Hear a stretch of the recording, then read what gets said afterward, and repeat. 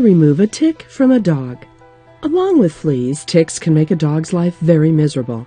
Ticks are actually small parasites which belong in the same category as spiders, arachnids. They latch themselves onto the skin of a mammal using a jagged, toothed stinger and suck blood for sustenance. They are most likely to be found in humid climates because their development is arrested when temperatures drop. Dogs are usually their unwilling hosts. Unless you know how to remove a tick from a dog, you could end up harming your pet instead of helping him. Aside from usurping the host's nutrients by stealing its blood, ticks are notorious for carrying potentially fatal diseases such as Lyme's disease, Rocky Mountain spotted fever, tick-borne meningoencephalitis, as well as a variety of hemorrhagic fever. And because humans are also mammals, tick-infested dogs can put your household at risk. In this video, we'll discuss 2 of the best proven ways to remove a tick from a dog. The same techniques can also be used on another person if needed.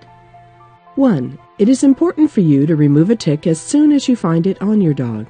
The possibility of infection increases the longer the tick is attached to your dog because it will continue to suck blood through its stinger.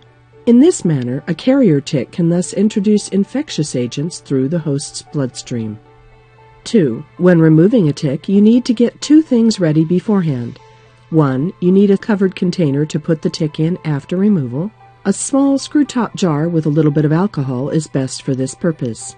Note that you should keep any ticks that you remove, just so that if any suspicious symptoms arise, you could easily have the tick tested to facilitate a diagnosis. Second, you will need a pair of disposable latex gloves so that you don't come in contact with the tick.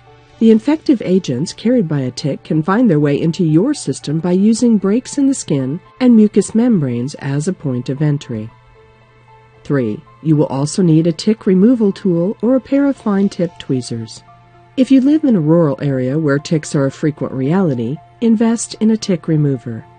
These are relatively inexpensive, and if you shop around, you can usually score a good deal online. 4. Have someone help you keep the dog still. Put on the gloves. 5. Before trying to manually pull the tick out, see if you can persuade it to crawl out first. Isolate the tick by sweeping aside the dog's fur. Using your finger, rub the body of the tick in a continuous circular motion for about 1 minute, just as if you were trying to make it dizzy. The rubbing motion should be rather fast, and you should be able to feel the engorged body of the tick being moved around in circles. 6. If the tick falls off or detaches, grab it quickly and put it in the screw-top jar you prepared for this purpose. 7. Should this method not work, you will have to pull the tick off using the tweezers. Gently grasp the tick in the prongs, without squeezing, and pull up straight, using a steady motion rather than an abrupt pull. You want to remove the tick as completely as possible, and jerking at the tick's body could cause the stinger to be left embedded beneath the dog's skin, where it can cause further damage. 8.